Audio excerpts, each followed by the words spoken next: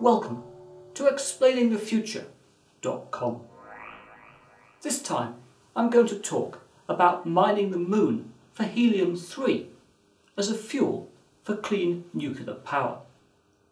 Almost inevitably, this topic is a complex one and requires some understanding of the involved nuclear physics, future space exploration, and the global politics of securing future energy supplies. Starting with the physics, current nuclear power stations are based on a process called nuclear fission. This releases energy by splitting a uranium nucleus into fragments, thereby also producing radioactivity and nuclear waste. However, the potential exists to replace nuclear fission reactors with those based on the nuclear fusion process that fuels the sun. This could involve fusing together the nuclei of tritium and deuterium to release energy and helium in a clean nuclear reaction. However, a so-called fast neutron is also released, and which poses energy loss and containment problems that currently prevent nuclear fusion power generation.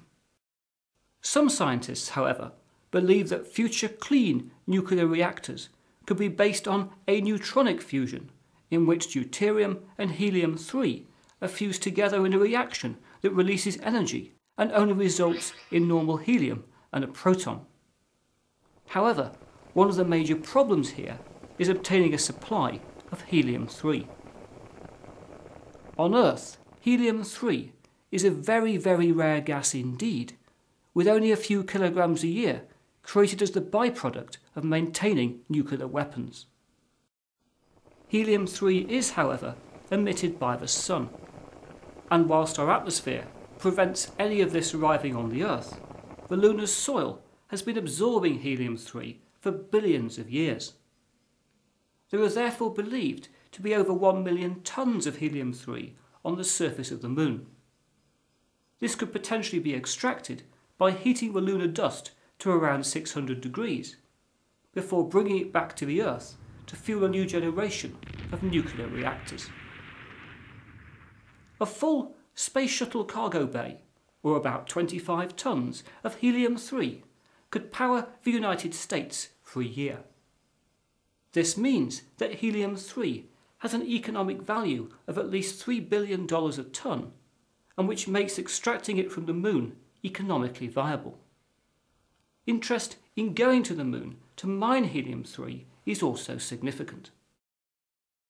In 2006, Russian space corporation Energeia reported plans to establish a permanent moon base by 2015 and to be mining helium-3 on an industrial scale by 2020.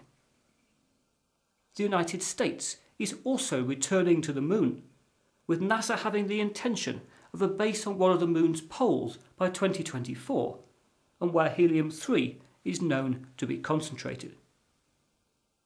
China is also planning to put a man on the moon by 2017, with their mission to measure the thickness of the lunar soil and the amount of helium-3 present. The most staggering thing here is not the nuclear physics or the space exploration, but the lack of reporting of helium-3 as a potential future energy source.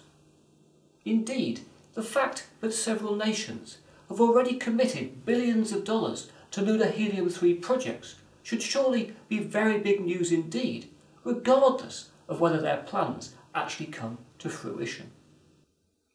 Nobody is trying to hide the potential of mining helium-3 on the moon.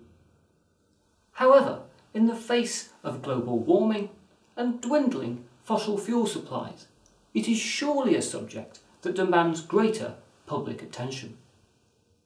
To get yourself more informed, you can read the Helium-3 Power Fact File on explainingthefuture.com.